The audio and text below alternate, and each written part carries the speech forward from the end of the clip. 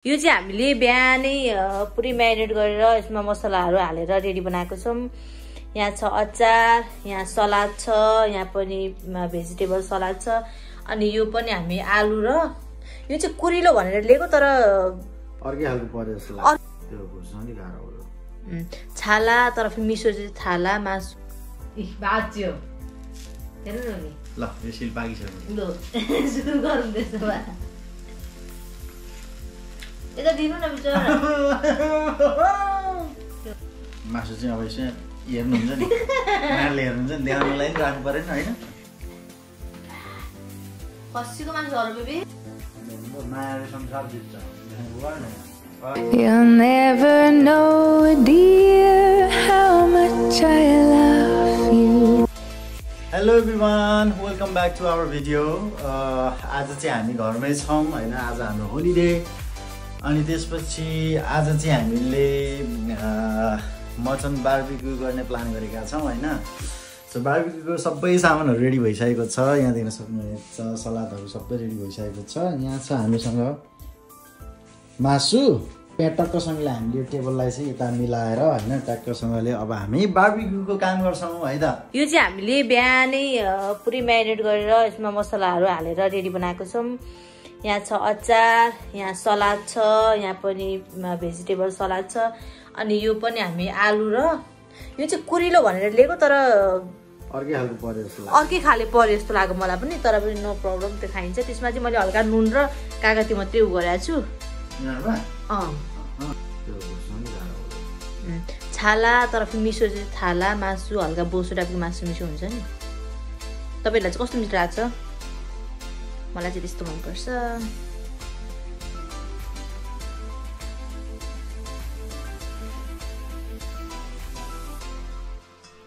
साँच्चै अप्ठ्यारो पो हुन्छ। अप्ठ्यारो हुन्छ क्या, तिमीलाई सजिलो छैन नि त यो के भन्छ चिकन ब्रेस्टहरू भएको सजिलै छ किनभने यसमा छाला हुन्छ नि त। अनि फेरि यता अलिकति फोर्स गरेर नि औँला घोसला भन्ने अर्को टेन्सन फेरि।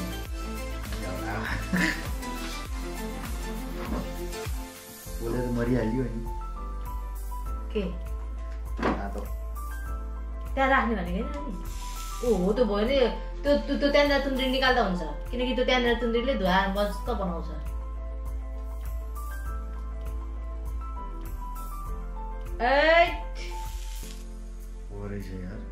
त्यो हो त, त्यसले धुवा बनाउँछ। बाच्यो। हेर्नु न नि। त्यो त टेन्सन छ।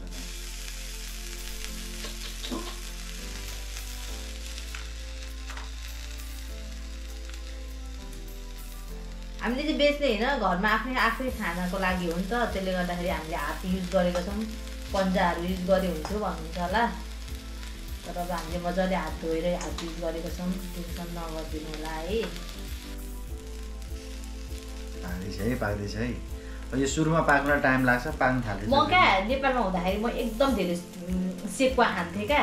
प्राय नेपालमा खाने भनेको विराटनगर जाँदाखेरि पाइन्छ नि त्यहाँ दुबई। दुबईमा दुबई भनेपछि दुबई हो। त्यसको त्यो के हो नामै थाहा छैन। हो त्यहाँ गएर हो त्यहाँ खान्थ्यौँ हामी धेरै। अनि त्यस पछाडि अर्को भनेको तराको, त्यहाँ गएर त्यहाँ खान्थ्यौँ क्या एकदमै धेरै। अनि मैले एकदम मिस गरिरहेको थिएँ। अब यहाँ पहिला खसीको मासु पाउँदैन थियो, बल्ल बल्ल व्यवस्था चाहिँ गरियो। त्यसलाई उता राख्नु न त।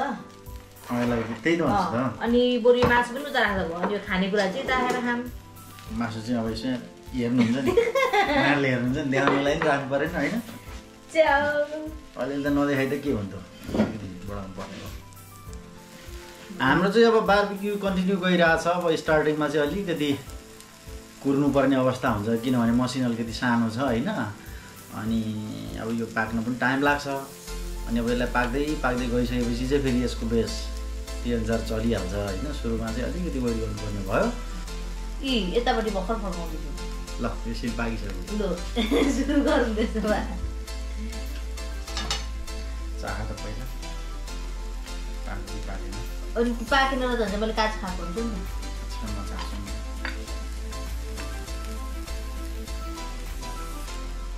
यता दिनु न बिचरा। यता दिनु न बिचरा।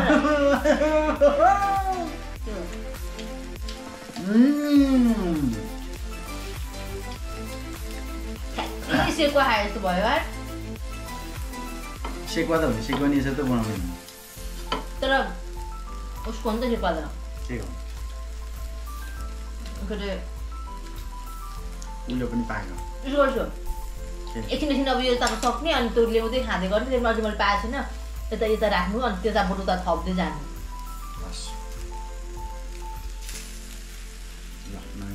आयो सेकुवा मिठो है। अलि नपाएर खानु हुँदैन क्या। पाएछ त, यो ढुक्कै पाएछ 100%। काँच त मेरो बुढीलाई म खुवाउँदैन, तिमी ढुक्क भएर बस न। यत्रो रापिँदा पनि पाक्दैन त। के हाल्नु छ अझ मिठो बनाएको कसले?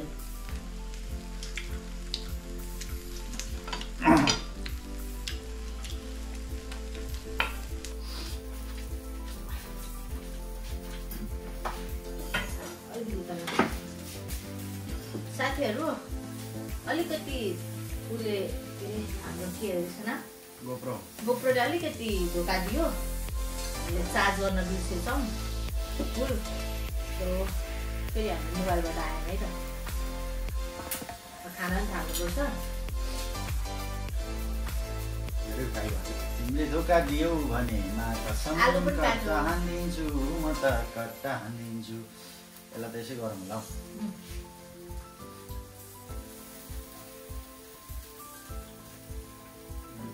यसलाई खानु यसलाई फेरि अलिक तातै खानुपर्छ कि, यसलाई ताताउनु पनि हालिराख्नु।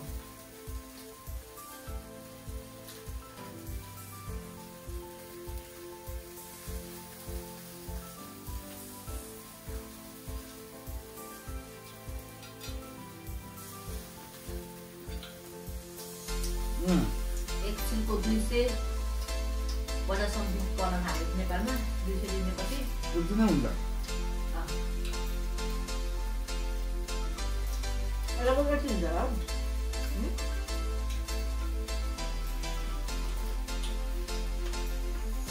तर हो यार, मेहनत पनि त लाग्छ नि त। म्यारिनेट गर्नु पर्यो दुनियाँ यसरी। यहाँ पो यसरी सिस्टम छ। अहिले उहाँ त आगो कोही हाल्नुपर्छ, यसरी हालिदिनु पर्यो। स्टाफ राख्नु पर्यो। ठिकै हो यहाँ।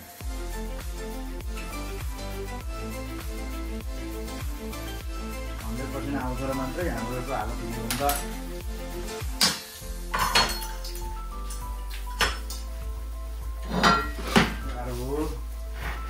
कति गाह्रो, कति साह्रो, कति अप्ठ्यारो पर्छ नि। खसीको मासु हो र बेबी? किन त्यसो गरेको बुढी? नखाला नि यार।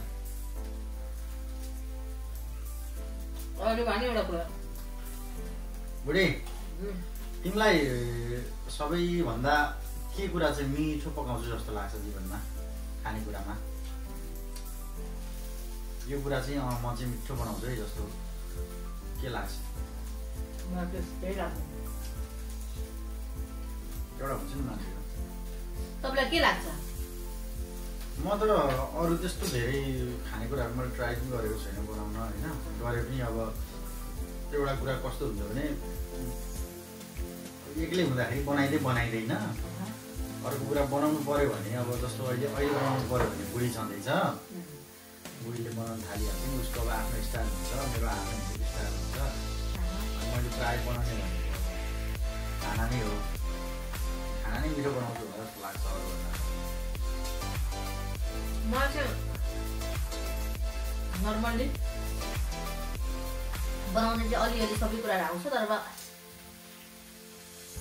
मिठो हुन्छ भन्ने चाहिँ लाग्दैन। मिठो हुन्छ नि बुढीले बनाएर लास्टै मिठो लाग्छ मलाई मात्र होइन, सबैले मिठो भन्नुहुन्छ।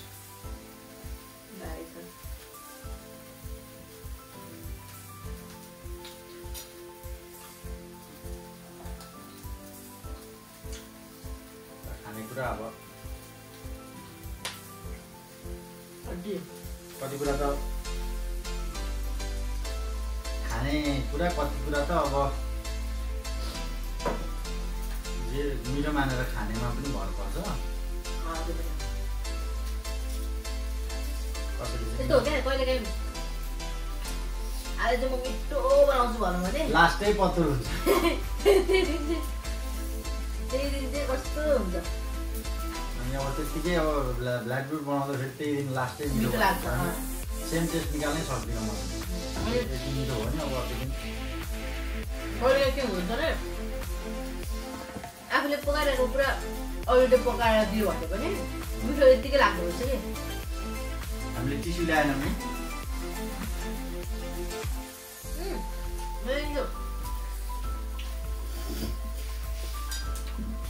मलाई चाहिँ खानेकुराहरू भिडियोमा हेऱ्यो भने मलाई के खानु मन लाग्छ तपाईँहरूलाई पनि लाग्यो होला है हामीले खाएको देखेर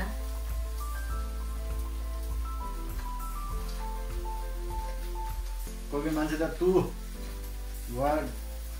आज लिएर आउने हो भनेर लिन गइसक्नु भयो होला पाउँछ नजिकै छ सम्भव छ भने लिएर आउने हामीसँगै खानु घरमै बनाउन सम्भव छ भने त्यो झन् राम्रो घरमा बनाएको हाइजेनिक हुन्छ जे कुरा पनि मैले त्यसरी बुझ्छु हो त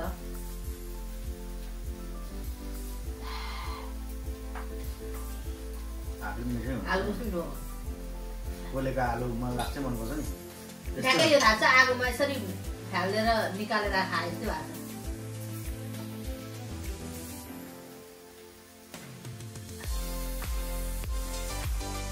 कुनै चाहिँ फरक होला कहीँ पाएको छैन हुन्छ हुन्छ 2 किलो मासु त ब्ल्याकै सकिन्छ नि त सक्ने रहेछ अझै मैले धेर हुन्छ कि भनेर थन्काएर राखेको किनभने मेरो त्यो जति आज निकालेको थियो त्यो हाल्ने प्लानै थियो पागल निकाल्नु त्यो पाइन्छ यो डढिसकेको छ कस्तो पिर्सितो भएको तिमीले घुमेर हालेको नि अघि यत्रो खाँदा खानु न खानु भएन नि आज यहाँ के बिरो मिल्दै हुन्छ यस्तो मसिन पायो भने कति सजिलो हुने क्या उखाउ पुरी कस्तो मिठो भएको पुरी हुने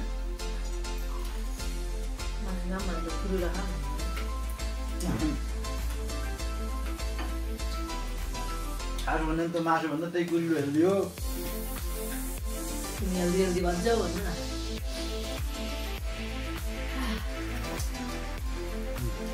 सक्यो अब त्यहाँ यहाँ अब एकछिन छ सानो म त अर्काउन लाग्यो ए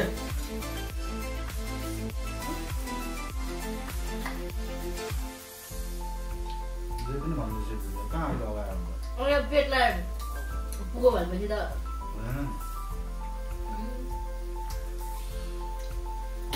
बिस्तारै खाने हो नि त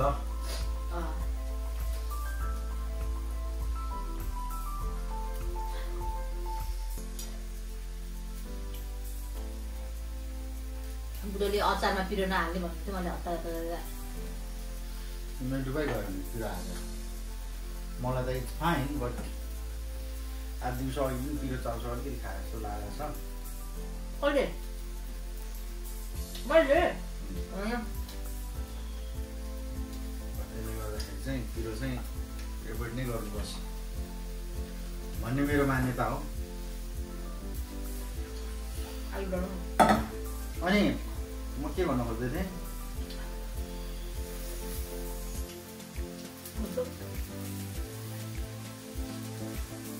मलाई अघि 1 2वटा क्वेसनहरू एकदम उ गरेर राखेको थिएँ क्या बिर्सेँ के भन्ने के सोध्ने तिमीलाई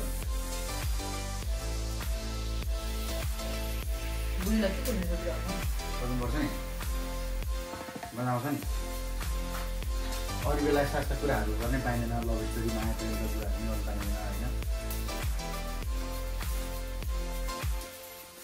होइन बिसीमा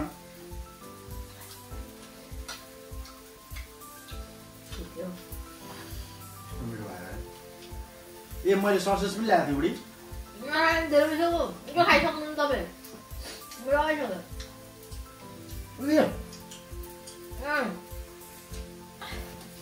यी चाहिँ कसरी म टिस्यु दिन्छु यी चाहिँ कसरी मेरो पेट तपाईँले थाहा गर्नुहुन्छ र तिम्रो धेरै खायो क्या तिमीले खाएर पुगु गर्छौ है बुढी त्यो साग हो साग साग खानुपर्छ मासु अगाडि छ साडी मासुले के खानु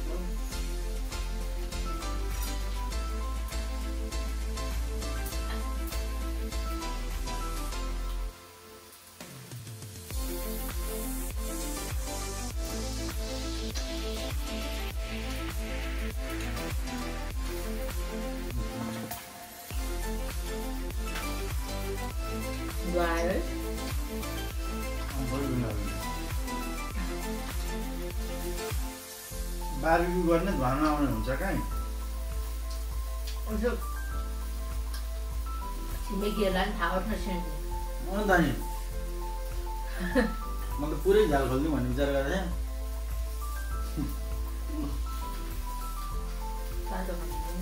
आज त खाना बल गर्नै पर्यो बेलुका छैन यही हो कति बज्यो नि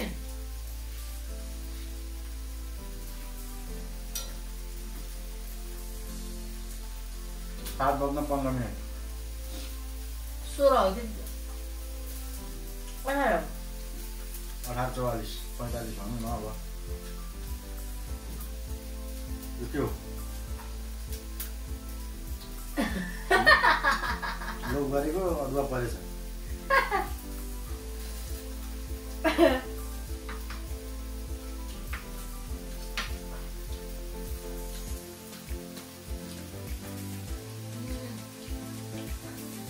भनेको 8 हो बेबी 19 भनेको 7 हो अनि मैले के भनेको 7:15-16 मिनट लाग्यो होइन ए 7 बज्न पो रहेछ त नि सुत्ने 11 बज्यो त्यो त हो 32 दिन मुलार भन्दा अगाडि बुढी भोक लागेको चाहिँ नभन्नु नि यहाँ त देखेनौ तिमीले देखेँ कि अब 10 बजीसम्म खाएर त बसिँदैन होला होइन नि अब उति खाइसकेपछि भइ त हाल्छ पछि यसमा वाकिङ हिँड्नुपर्छ जाने होइन जाउँ लुगा लामबाट चाहिँ वाकिङ जानलाई मलाई हिसाब लाग्छ मान्छेहरू कस्तो छ लुगा लाउनुपर्छ अनि वाकिङ जाने जाडो छ बाहिर अनि यतिकै जान सकिँदैन नाङ्गे मदन राईले भन्छ लुगा जाडो नहुने र म लुगा लाउनु भन्छ त्यस्तै कुरो भयो नि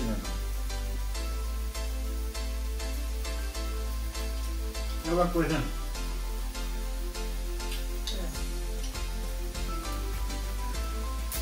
मानिलिउँ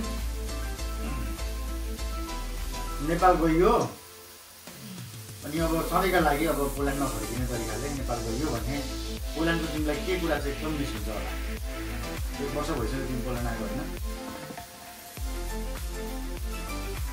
कुरो चाहिँ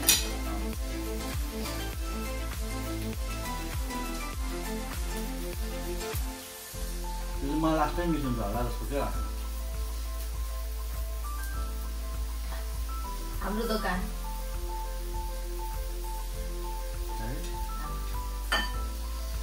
किनकि नेपाल गयो भने तब तपाईँसँगै जाइ गइन्छ हाम्रो परिवारै गइन्छ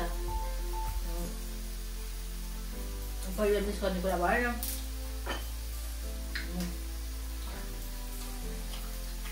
मैले पनि काम गरेको अथवा त्यो रेस्टुरेन्टमा त्यो रेस्टुरेन्टमा मिस गर्छु होला एकदम धेरै अरू कुरा चाहिँ बारबेक्यु भनौँ भने त परिवारसँगै भयो भने त जहाँ पनि गर्न सक्यो बेबीले भन्यो नि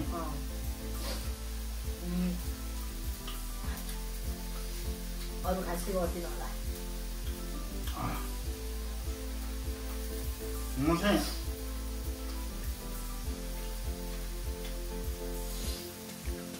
यहाँको हावापानी मिस गर्छु होला यहाँको वेदर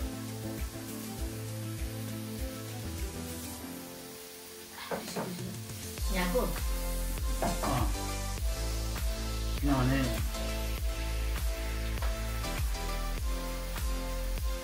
नेपालमा जाडोमा अति जाडो गर्मीमा अति गर्मी हुन्छ यहाँ चाहिँ अब गर्मीमा गर्मी त हुन्छ तर एटलिस्ट रुममा घरमा त्यस्तो हुँदैन क्या गाह्रो है के अरे दिनै कटाउन नसक्ने भए त्यो टाइपको चाहिँ हुँदैन क्या हाल्न मन लाग्यो खान पनि मन लागेको थियो खानु हो पेट पनि भइसक्यो अब लगभग यो अन्तिम हुनु लाग्यो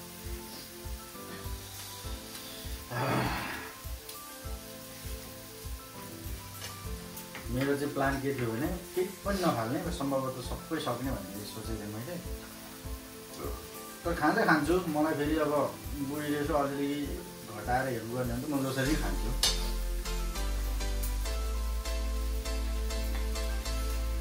दुध चाहिँ बुढीलाई हुन्छ अगाडि खानै अस्ति नि त त्यही भने नि धेरै भयो भनेपछि कस्तो गाह्रो हुन्छ क्या जति मनपर्ने कुरा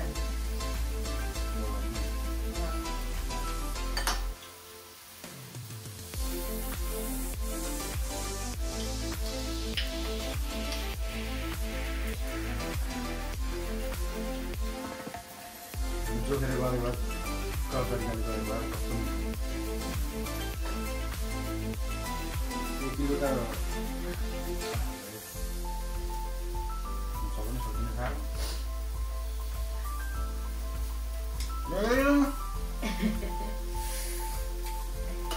दामी ल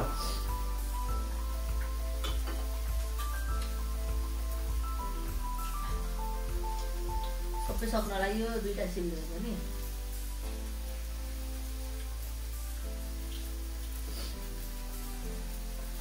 खान्छ बुढी खान्छ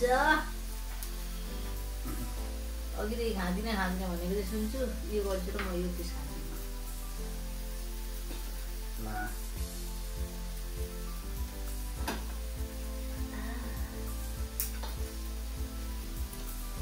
अझै हल्का छाला छाला अनि बुसु बुसु त्यहाँको मासुहरू हुनुपर्छ क्या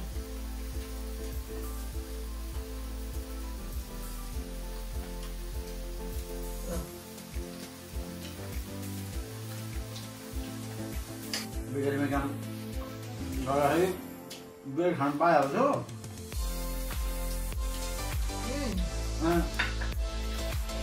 स्याउ किन्ने केरा किन्ने अनि जुस अथवा मोही अथवा दही जे भयो नि किन्ने अनि झोले बोकिदिन्थेँ अब खाजा लगाएको झोला बोक्नु सबै झोला बोक्थेँ एउटा केटीले तिमी खाजा लाँदैनौ भनेर सोधि घाटै लाज लाग्यो यार अब म त ती ब्रेडले टार्छु कसरी भन्नु सबैले खाजा लिएर जान्थ्यो हो फेरि त्यसपछि चाहिँ मैले एउटा झोला किने लाजैलाई त्यहाँदेखि हो क्या झोला बोक्न थालेको जति त्यो साइड बोक्ने थिएन मैले ल्याएर झोला त्यो झोला बोक्ने केही नभए पनि बोक्ने हो के हो नि त भने मान्छेहरू केही नभए पनि बोक्दा रहेछन् के बोक्न चाहिँ झोला बोक्नेहरू पनि अब के ल्याब खाँदा चाल्स भन्दै आउँथे ए यो ब्रेड केरा खान्छौ भन्ने क्या भन्छौ भन्ने अथवा जुस छ भने जुस खान्छौ भन्ने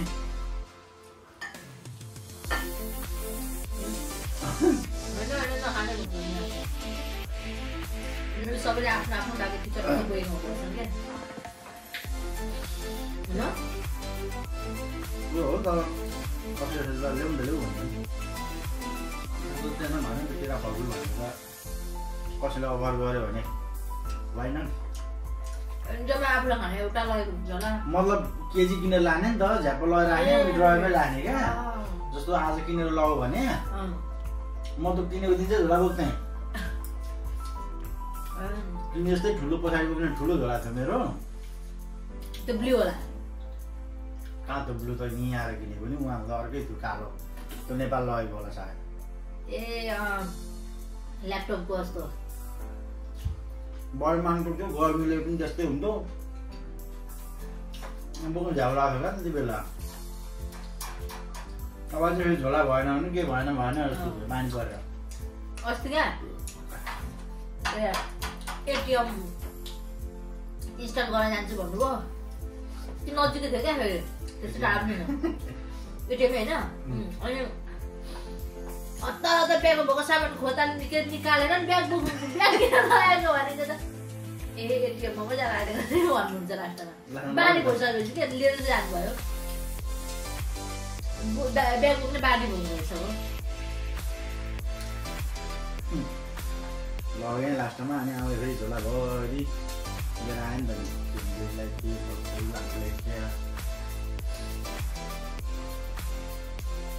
कहीँ गयो भने चाहिँ केही लिएर आउनु होस् क्या आमा पैसा छ भने चाहिँ पैसा छैन भने त अब के टाट पल्टेको मान्छे के गरी ल्याउने कुरो भयो र तर अहिले सिचुएसन त्यस्तो छैन अब पैसै नहुने भन्ने हुँदैन बरु क्रेडिट कार्ड भयो नि युज गरिन्छ पैसा चाहिँ अलवेज हुन्छ अहिले चाहिँ होइन कोही अर्को ल्याउन आउँछ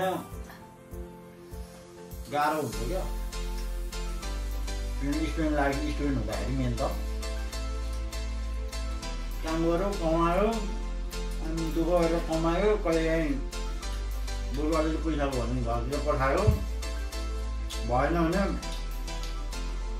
कलेजको बिदाङ तिर्नुपर्ने हुन्थ्यो उता तिरो गर्दाखेरि आफूसँग पैसै हुनुहुन्थ्यो अब भाडा तिरो अहिले खाने खर्च राखिन्थ्यो ठ्याक्क लिमिटमा अनि कहिले काहीँ सोचे जस्तो हुँदैन कहिले काहीँ बढी खर्च भइदिन्छ नि त जुन अब जस्तो 250 अथवा 300 पुग्नु भनेर राख्यो भने त्यो नपुग्न सक्छ अहिले त्यस्तै हुन्छ अनि अब कतै घुम्न गइयो अथवा कतै बाहिर गइयो भने अलिअलि पैसा खर्च हुन्छ त्यसरी खर्च गर्ने हुँदाखेरि हामीले लिमिटमा राखेर त पुग्दैन नि त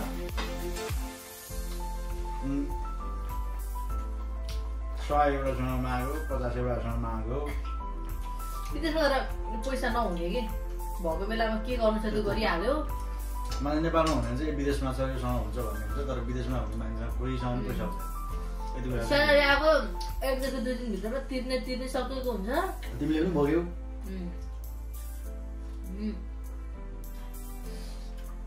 गर्ने गरिसकेको हुन्छ आज स्यालेरी आउँछ भोलि त सकिहाल्छ पढाउनु जानु पठायो अनि लास्टमा त यसो आफूलाई लिमिटमा चल्नलाई अहिले रस्तै गाह्रो अब ल भएन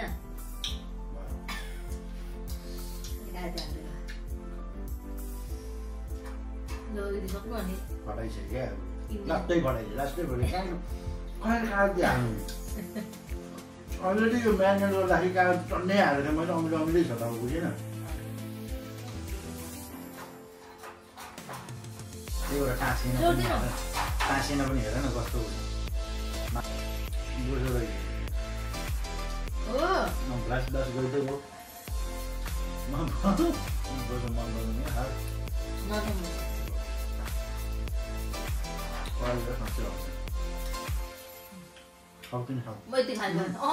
प्लिज म अरूबाट यो खाने हो नि त साग खाइ सकिँदैन सकिन्छ म सक्दिन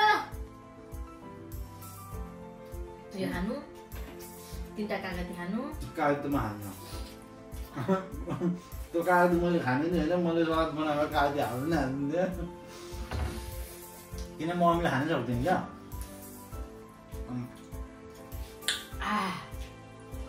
कागज म हाल्दै हाल्ने हाल्यो भने पनि 2टा ला यो खान्छ नि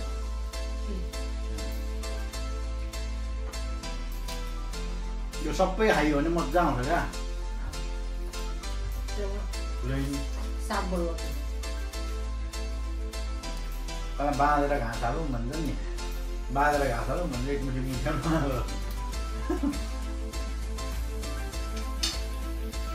मैले त्यो अर्को आएको त्यो छोटोवाला साग चाहिँ मलाई खासै देखे जस्तो लागेन त अनि कस्तो मात्र ल्याउनु लागेको यो चाहिँ पुरै गरेँ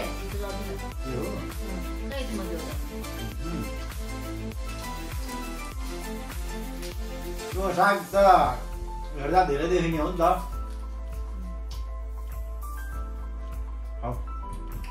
बेबीलाई अघि सबै खान्छु भन्नुभएको छ फेरि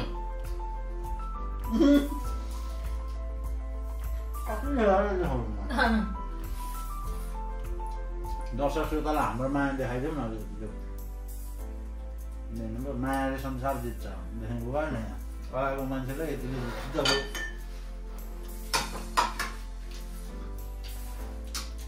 so finally barbecue programme completed.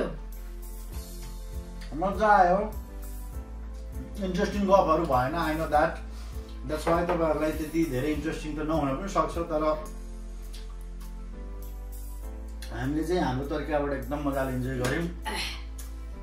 अघि बिचमा चाहिँ जब यो लास्टको पोर्सन बाँकी रहँदाखेरि चाहिँ सक्दिनै रहेछ जस्तो फिल भएको बगर्दै जाँदाखेरि सक्यो, मजा आयो।